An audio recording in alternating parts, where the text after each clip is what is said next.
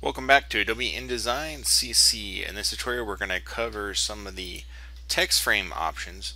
So you can see here I have this text frame with my bio here, and if I go up to the window menu, the object menu, go down to text frame options. It has a hotkey of Control B or Command B on the Mac, so I'll go ahead and do that hotkey. And right here we have the text frame options. So there's a couple of different tabs here you can kind of play around with. There's a footnotes and auto size feature, baseline options, but the main one we're going to cover right now is the general options about this text frame here.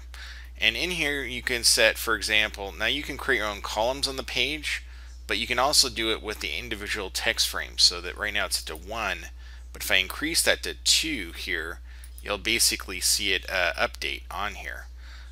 Or 3 or 4. Now it doesn't seem like it's doing it right now. I think because I didn't have this selected. Let me click on it. Now go to Object and Text Frame Options. So as we increase this, there we go. Now it's working. So you got to make sure you have the text frame selected, that because you could have more than one text frame essentially. But now I could add 2 or 3 columns and see what that looks like there. As you add additional columns here, you can adjust the gutter thickness right here. So I can click in here and do that. Let's see what other options.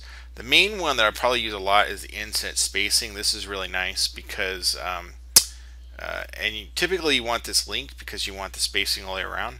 If you don't, you would unlink that and then adjust each one equally. But I'm going to add one, so I can add up to 1/4 inch all the way around that. Give it a little bit of buffer zone there.